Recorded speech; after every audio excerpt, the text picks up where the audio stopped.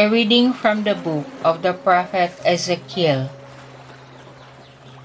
The word of the Lord came to me. Son of man, you live in the midst of a rebellious house.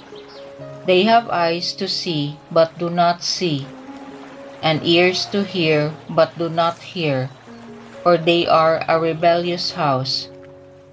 Now, son of man, during the day while they are looking on, prepare your baggage as though for exile, and again while they are looking on, migrate from where you live to another place. Perhaps they will see that they are a rebellious house. You shall bring out your baggage like an exile in the daytime, while they are looking on.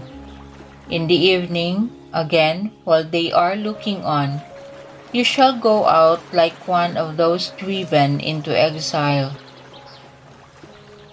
While they look on, dig a hole in the wall and pass through it. While they look on, shoulder the burden and set out in the darkness. Cover your face, that you may not see the land, for I have made you a sign for the house of Israel. I did as I was told.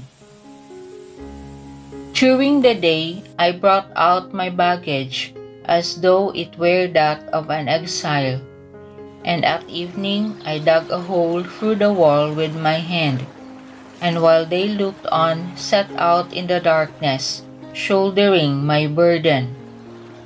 Then in the morning the word of the Lord came to me. Son of man, did not the house of Israel, that rebellious house, ask you what you were doing?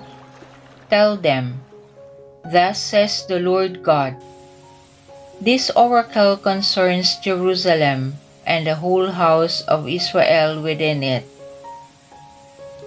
I am a sign for you. As I have done, so shall it be done to them. As captives they shall go into exile. The prince who is among them shall shoulder his burden and set out in darkness, going through a hole he has dug out in the wall, and covering his face, lest he be seen by anyone. The word of the Lord. Do not forget the works of the Lord. They tempted and rebelled against God the Most High, and kept not his decrees. They turned back and were faithless like their fathers. They recoiled like a treacherous bow. Do not forget the works of the Lord. They angered him with their high places, and with their idols roused his jealousy. God heard and was enraged, and utterly rejected Israel. Do not forget the works of the Lord. And he surrendered his strength into captivity, his glory in the hands of the foe. He abandoned his people to the sword, and was enraged against his inheritance. Do not forget the works of the Lord. Let your countenance shine upon your servant, and teach me your statutes. A reading from the Holy Gospel according to Matthew.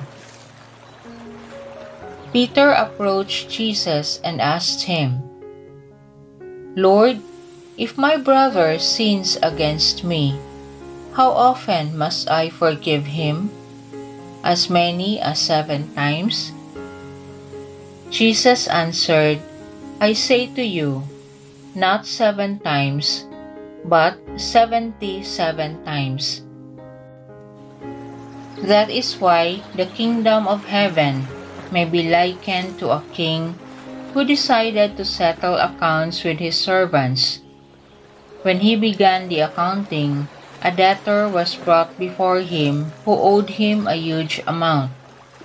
Since he had no way of paying it back, his master ordered him to be sold, along with his wife, his children, and all his property, in payment of the debt. At that, the servant fell down, did him homage, and said, "Be patient with me, and I will pay you back in full." Moved with compassion, the master of that servant let him go and forgave him the loan. When that servant had left, he found one of his fellow servants who owed him a much smaller amount. He seized him and started to choke him, demanding, "Pay back what you owe."